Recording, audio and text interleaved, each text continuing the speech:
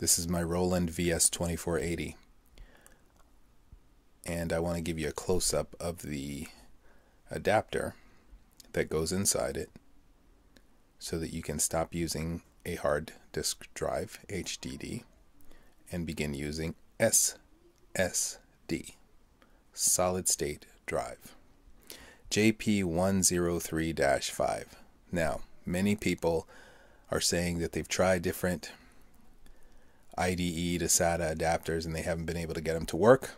This is the one that I've used 3 times now and it works.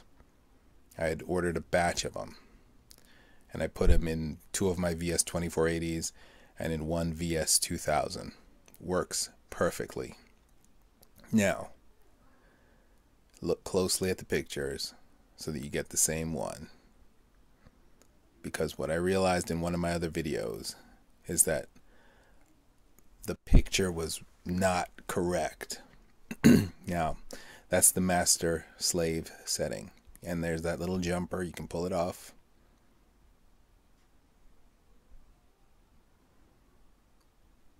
And depending on which prong is sticking out, that's what makes it either the master or slave.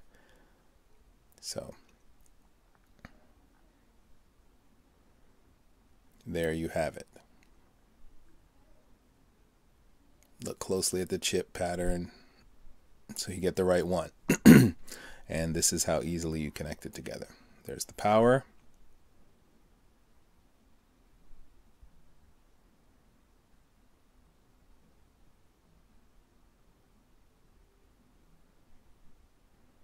There's the data.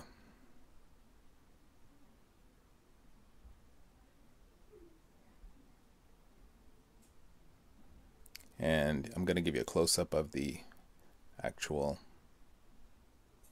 SSD that I used.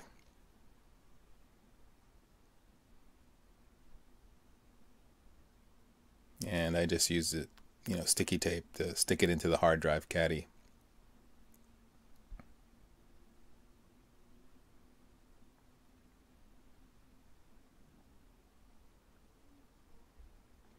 Now, if you look closely at the fan for the hard drive caddy, I actually cut that wire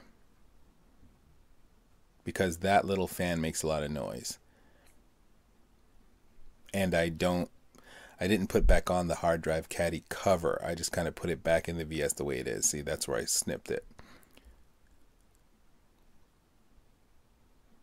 Put it in.